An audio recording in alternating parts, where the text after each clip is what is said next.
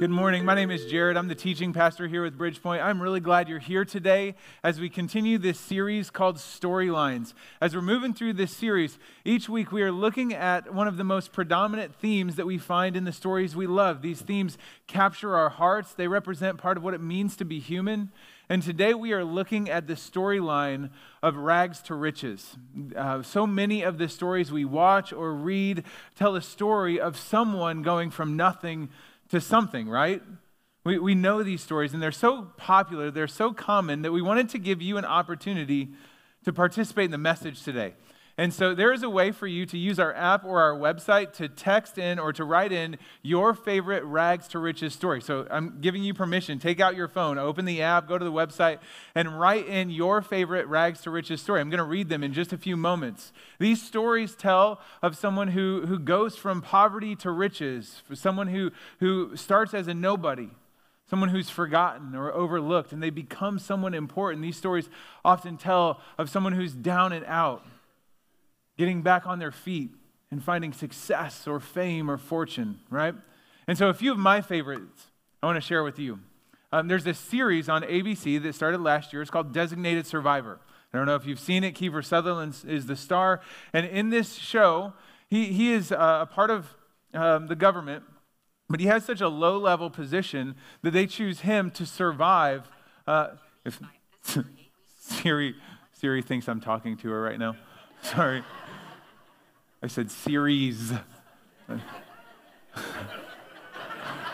Technology is awesome, right? So in this show, this man who really starts as nothing becomes something. He's thrust, after a catastrophic event, he's thrust into the position of presidency of the United States.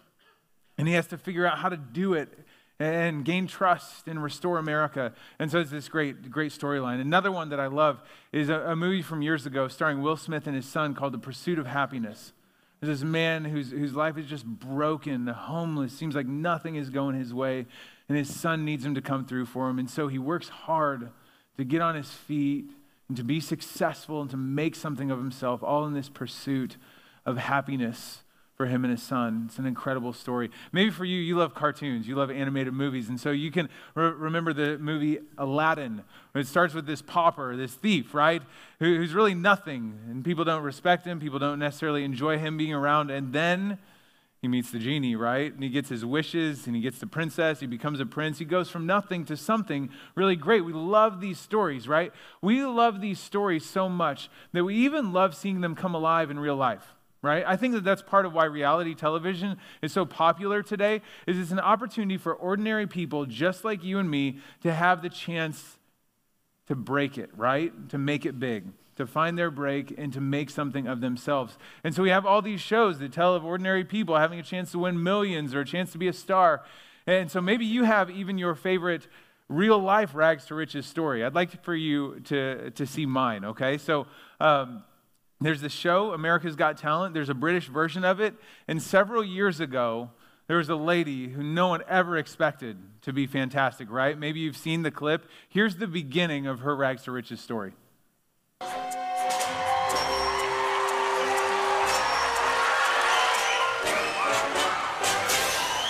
Hi, what's your name, darling? My name is Susan Boyle. Okay, Susan, where are you from? I am from Blackburn near Bathgate, West Lothian. It's a big town.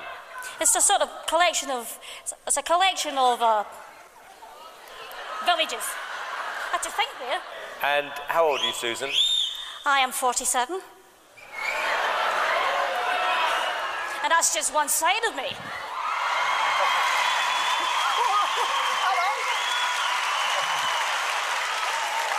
Okay, what's the dream?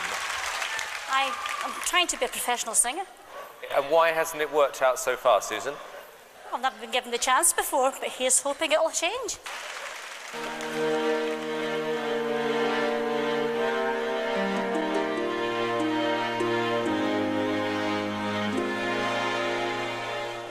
I dreamed a dream in time gone by.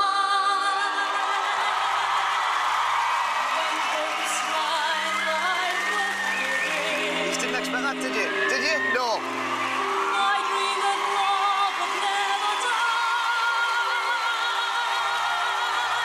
I dream that before the day.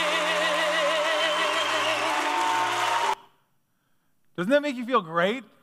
I love that clip because this is nobody, this person you never expect, and within the first few notes out of her mouth, you know that she has a chance to become something great, right? And sure enough, her career unfolds after this. Her first album, which came out of this show, she won the competition, was the best-selling debut album of all time in the UK. She went on to make tens of millions of dollars. She's still producing and performing. It's an incredible story of someone going from nothing to something. We love these stories. They capture our hearts because I think deep down we want to believe that there is an opportunity in our world, no matter who you are, no matter what you start as, that there's a chance for you to become something more, something better than you are today, something or someone great, right? We long to know that that is true. In fact, I believe that it's written into the DNA of our country, right? There's this professor up at the University of Vermont who studies story, who studies literature and narrative, and he wrote this about this idea, this theme of rags to riches. He says, "The rags to riches emotional arc embodies a story that we all love to believe in. Wildly popular in the American dream itself. It's a story of hope and fairness where regardless of beginning in bad times, with effort, things will get better and eventually result in good fortune." The author of that quote is Andy Regan from the University of Vermont. That is a part of our country. We want to believe that everyone has the opportunity to go from nothing to something, to make something of themselves, right? And so, we love these stories. They connect with our hearts. And I'd like to share, I hope that you guys shared a few at least. I'd like to read a few that came from the audience. All right, great. Someone says the Count of Monte Cristo, the 2004 Boston Red Sox. I love it. Let's see here. What else? Disney Pixar's Cars 3. Is that Corbin? That might have been my son. Forrest Gump, and there are several others that I could keep reading. It's great. And thank you for your participation. We love these stories. Someone years ago studied the narrative arc of stories that really capture our hearts. And they noticed this theme in Rags to Riches stories. What they did is they tried to create a graph out of the storylines of these different themes. And they realized that there's this recurring pattern in Rags to Riches stories. And they actually created a graph to represent it, and it looks like this. Check this out. Okay, so they said in these Rags to Riches stories, it almost always looks like this. The character begins building from nothing. And eventually they start to make something of themselves. The graph represents the chronology of the story and then the building of the favor or the fortune of the main character. And eventually it appears as if this main character is going to make something of themselves, that their dreams are going to be achieved. But almost always in this story, the character bottoms out. Things fall. They plummet to ill fortune, only to eventually be restored to a place where they experience the success or good fortune or fame that they had been pursuing. That this is almost always the story of Rags to Riches. Let me give you an example, okay? One of the greatest and most popular Rags to Riches stories is Cinderella, right? Cinderella starts as nothing. She's hated by her family, she's poor, she's working around the house with no appreciation, but then she meets the fairy godmother, right? And so things start to look a little better for her. The fairy godmother grants her wishes and gives her what she needs, a new wardrobe and glass slippers and a wonderful carriage for the ball, right? And so she rushes off, and it seems like things are going well, and people think she's beautiful and delightful for maybe the first time in her life, and she meets this man, right? And you can just see the arc of the story moving up. And so she has a great time, and then she knows that the clock is about to strike midnight, right? And so she runs away, leaving everything behind because it's all come to an end, crashing back down, right? She's back home with her stepsisters and living the life she's always been in. It seems like all hope is lost until the prince goes searching for the foot that fits the slipper, right? And it's only then that the foot fits the slipper that happily ever after is restored, where she finds that her dream is actually coming true and she gets to be who she wanted to be, right? And so you see this arc playing out in this storyline. And you could probably apply this to your favorite Rags to Riches story, whether it's in real life or in fiction. And I share all this because I believe that this gives us a way to understand the story of God that is revealed in Scripture. I believe that actually what we're going to look at today is that this story of God that is told in Scripture is really just 3 layers of the most beautiful and brilliant rags to riches story that's ever been told. And if we can understand it like that, it will make it come to life for us, and it will even help us to understand our place in it. And so we're going to look at the story of God revealed in Scripture in 3 layers, all woven together with this theme of rags to riches. So we're going to begin where all stories begin in the Bible, and that is in Genesis chapter 1. Now, as a part of this series, we've been going there a lot because as we're looking at these themes and tracing them through what God has done, it's the best place to start, right at the beginning. Genesis chapter 1 is the first chapter of the Bible, and what we have at the very beginning is that nothing exists. Okay, check this out. It says in Genesis 1, verses 1 and 2, this is the very beginning, first 2 verses of the Bible. It says, "In the beginning, God created the heavens and the earth, and now the earth was formless and empty. Darkness was over the surface of the deep, and the Spirit of God was hovering over the waters." And so as we are given this glimpse into eternity past, before creation, we are told that there was nothing but God, which that alone is an idea that would make our minds spin, right? But there was nothing that we know that already existed except God. The Jesus Storybook Bible that we read to our kids describes it like this. It says, "In the beginning there was nothing.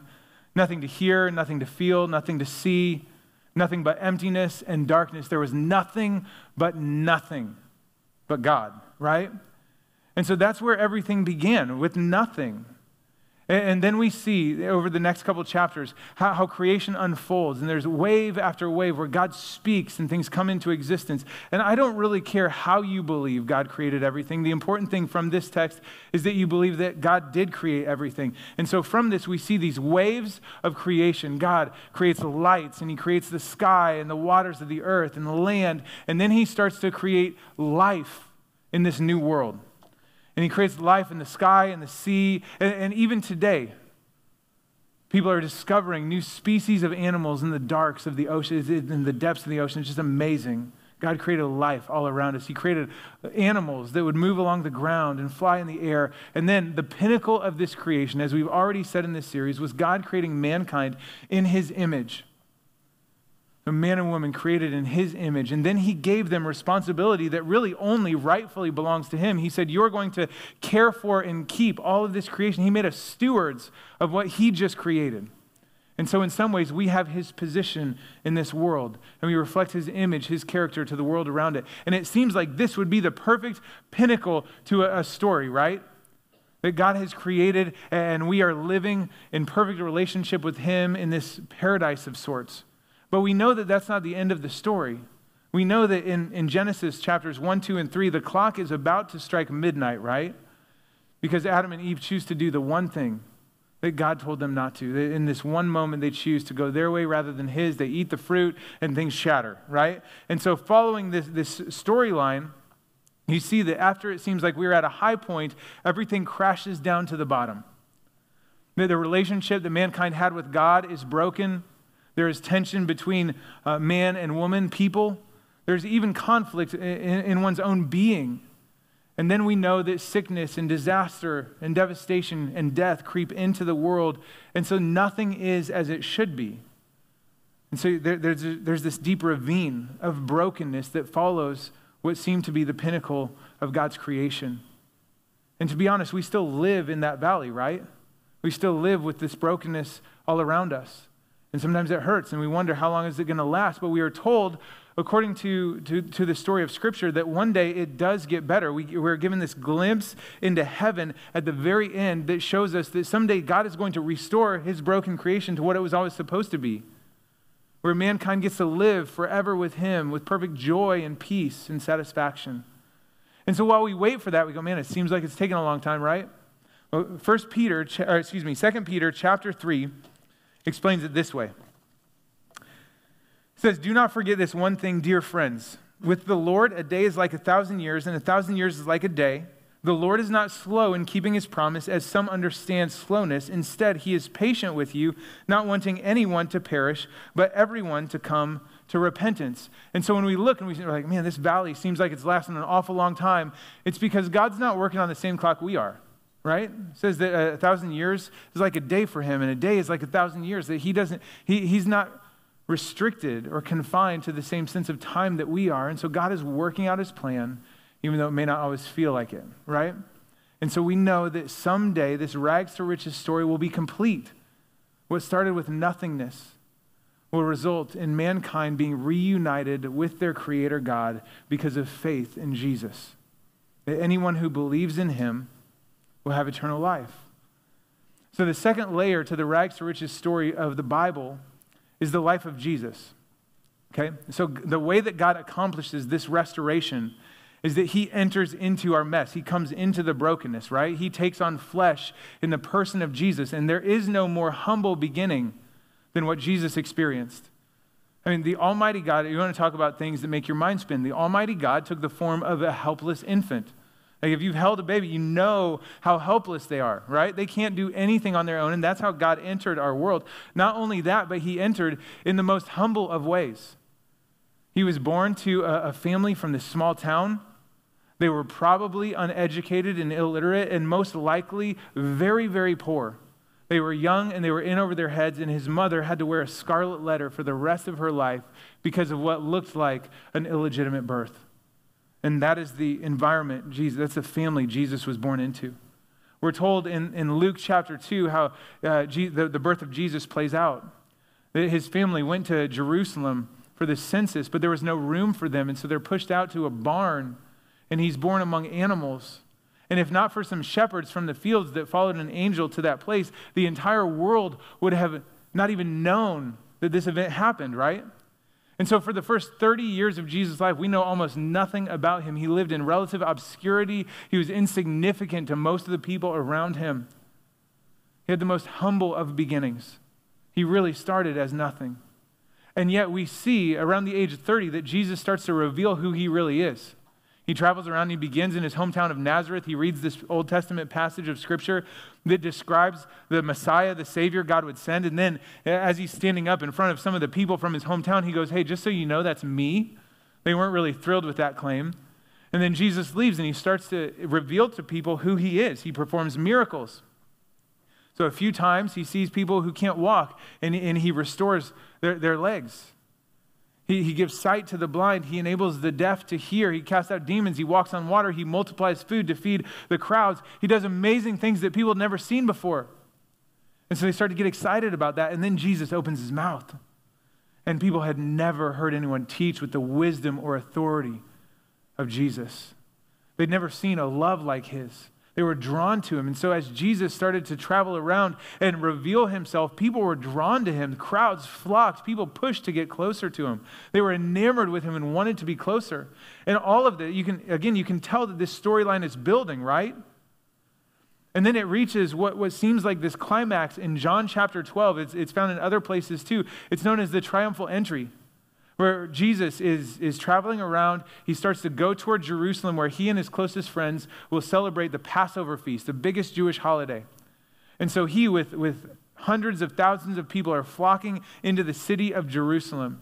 And as he's coming, again, word has spread and rumors have been building about who Jesus might be. And the crowd hears that he's coming and they surround him. And they start taking off their coats and laying them before him. They start cutting down palm branches so they can wave him in the air and sing songs to him, saying that it's the Son of David, coming to the city of David to be the King of Israel. They truly believe in that moment that Jesus is the King they've been waiting for. He's the one who will make Israel a world power again. He'll restore peace and prosperity to their land. They totally believe in him in that moment. And if the story stops there, it would seem like this perfect rise to good fortune, right? But we know that that's not where the story ends. Just like in the story of creation, the clock is ticking, and the clock is about to strike midnight. And just a few days after Jesus triumphantly enters into the city of Jerusalem, things change. People turn on him. The religious leaders are deeply offended by the things he claimed about himself. Other people start to question him and believe the religious leaders, and they get caught up in the persecution, the opposition to Jesus. And while the triumphal entry happened on Sunday, by Friday, Jesus is hanging on the cross. That Thursday night, he was betrayed by one of his closest friends. He was taken to trial. He was arrested. He was falsely accused. And then he was sentenced to crucifixion after being beaten ruthlessly. He's forced to march up a mountain. He's nailed to the cross. He's lifted up for all to see his shame. And he breathes his last breath. And for all who had watched him, for all who had followed him, they truly believed that that was the end. They believed that all hope was lost. There has never been a darker day for anyone than that Friday night and Saturday for those who had followed Jesus. They were hiding in fear. They thought they were next. They were absolutely terrified of what the rest of their life would be because they had placed all their hope, not in a set of beliefs, but in a person, and that person was buried in the ground. And hope does not die. And so they thought it was over. And so again, using this framework to understand the story of the life of Jesus, we see this rise and this dramatic, devastating fall. But again, the story's not over yet. We see that just 3 days later, there are these women who go to the tomb to remember Jesus and pay their last respects. They're going to anoint his body, probably lay some flowers at the grave. But when they get there, they see the stone rolled away. They walk inside and it's empty. And they're greeted by this dazzling angel that says, "Don't worry, the body hasn't been stolen. Jesus is alive." They struggle to believe it at first. They run back to tell the disciples. Even the disciples didn't believe it. So if you ever struggle to believe the resurrection, don't worry, you're in good company. They needed to see Jesus and have a personal experience with him to believe it. But once they did, their lives were transformed. This trembling group of disciples turned into a group of people that would turn the world upside down because of what they believed about the resurrection. They believed that if Jesus truly rose from the grave, then they had hope not only in this life, but in the next, and they would do anything to maintain that. And so again, we see this rise to the riches God intended. That Jesus starts off as almost nothing, right?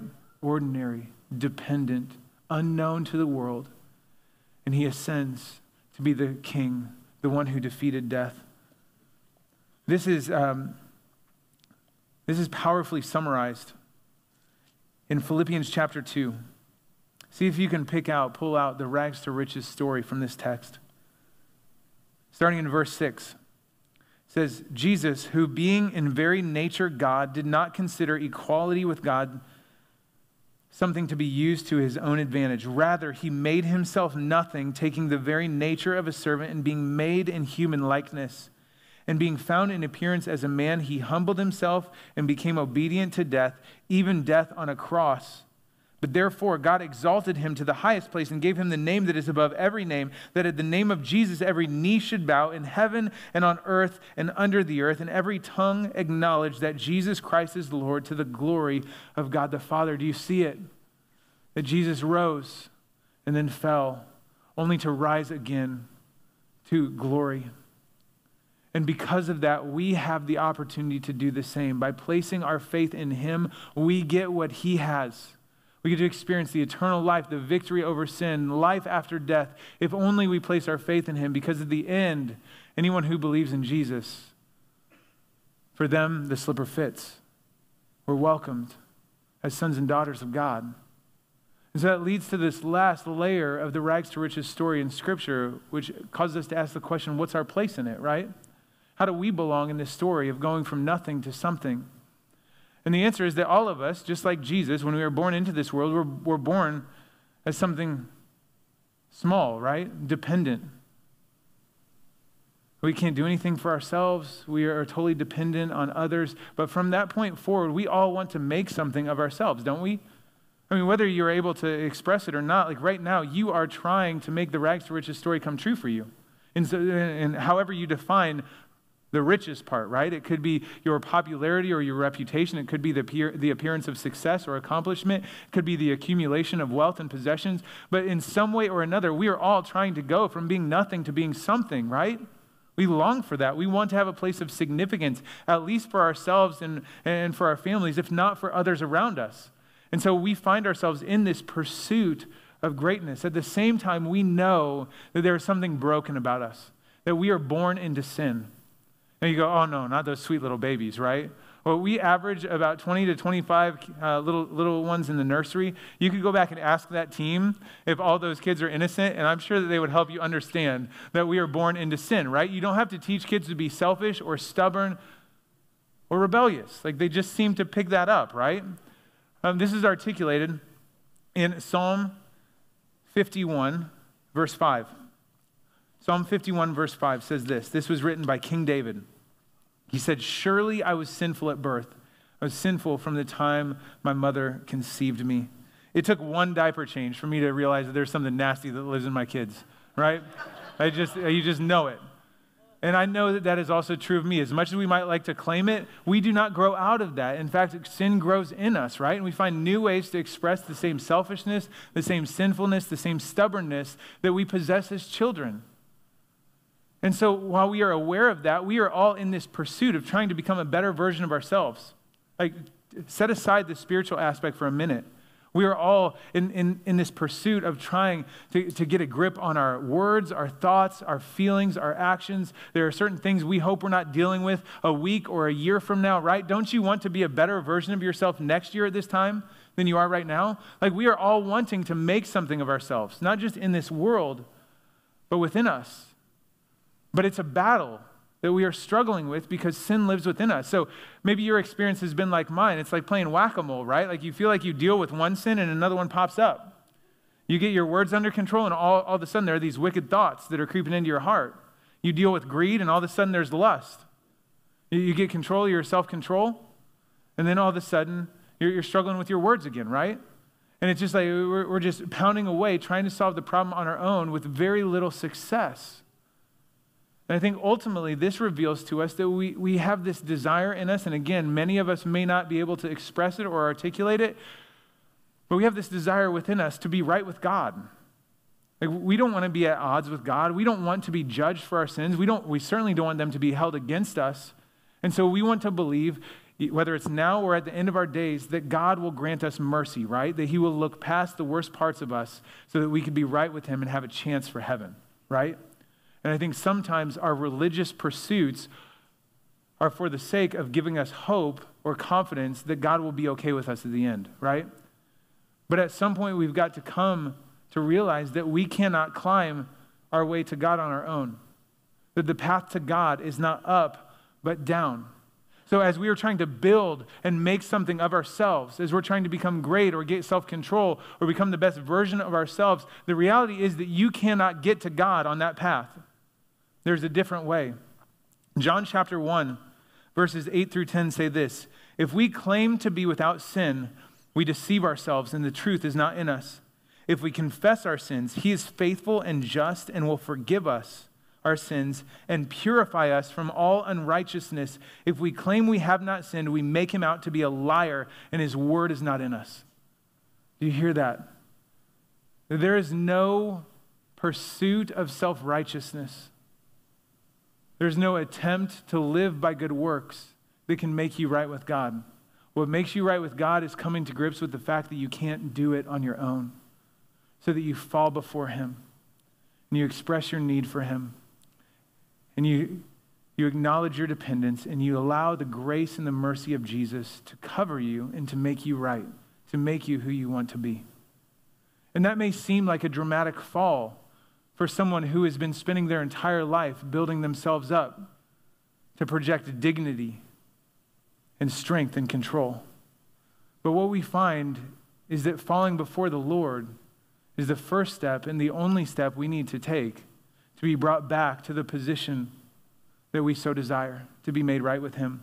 Jesus tells this parable in Luke chapter 18, verses 9 through 14. He's surrounded by what are called people who are confident in their own righteousness. These are religious leaders. They followed all the rules, and so they thought that they were right with God based on their own righteousness, their own behavior.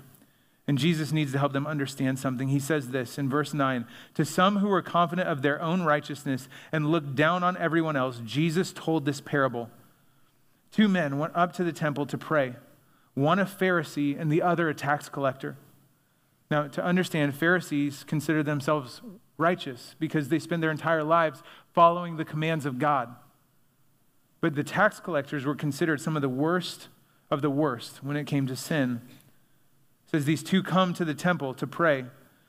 The Pharisee stood by himself and prayed, God, I thank you that I am not like other people, robbers, evildoers, adulterers, or even like this tax collector. I fast twice a week and give a tenth of all I get. Do you hear his pride? Look what I do. I'm glad I'm not like him because I'm made right with you based on this. Verse 13 says, but the tax collector stood at a distance. He would not even look up to heaven, but he beat his breast and he said, God, have mercy on me, a sinner. And Jesus said, I tell you that this man, rather than the other, went home justified before God. For all those who exalt themselves will be humbled, and those who exalt themselves or humble themselves will be exalted. He says, if you are like the first, thinking that you can be justified, made right with God based on your own obedience, your own conformity to a religious standard, you are lost because you can't get there. But if you are like the second in the story, whose sins are many, but he knows it, and he bows before the holy God begging for mercy, he says, you will be justified before the Lord. You will be declared innocent. Because whoever tries to exalt themselves, whoever tries to make themselves great on their own apart from me, they will be humbled someday. But whoever humbles themselves, who takes the nosedive of repentance, I will exalt them. I will give them their heart's desire. And they will be great with me forever. This is the story of the gospel. See, we see these three layers of a rags to riches story converging at the cross. Creation is a rags to riches story that is ultimately about the redemption that we will all experience at the end of time. The life of Jesus is a rags to riches story that finds its resolution in the resurrection, that claims new life and hope for all who believe in him. And ours is a rags to riches story that requires us to fall face down before the Lord and admit that we can't do it on our own. But when we do, when we declare our need for him, for Jesus, then we receive the prize of heaven today and forever. And so the challenge for us is to respond appropriately. Maybe you've already surrendered your life. You've taken that plunge and you've declared that you need Jesus. And so your story today is one of celebration, that God has given you what you could never work for on your own. You can never earn or deserve. He's given you hope that cannot be lost because of the resurrection. But if you haven't yet surrendered to Jesus, if you're still trying to be good enough, if you're still trying to earn your way back to God through religious acts or practices, or if you're just hoping that things will balance out in the end, then my plea to you is stop relying on yourself. Humble yourself before the Lord. Acknowledge your need for Jesus and let him lift you up. 2 Corinthians chapter 8, verse 9 says this, for you know the grace of our Lord Jesus Christ, that though he was rich, yet for your sake he became poor, so that you through his poverty might become rich. Jesus offers us an exchange. He says, I became poor for you. I gave up the treasures of heaven, even if just for a time. I walked through hell and back for you. I gave you my riches so that if you would just surrender to me, you would live with them forever. What we see here throughout Scripture is one story that reveals to us that Jesus took the rags of humanity, our filth, our sin, our mess. Jesus took the rags of humanity so that we, through faith, might inherit the riches of heaven. Let me pray. Almighty God, I thank you that you have written this story and invited us to be a part of it. We believe in it. We know that it's true. And I pray that you would use it now to shape us and save us. For any who have not yet acknowledged their need for Jesus, I pray that you would move in their hearts right now. For all who have, I pray that you give them joy in knowing how the story ends.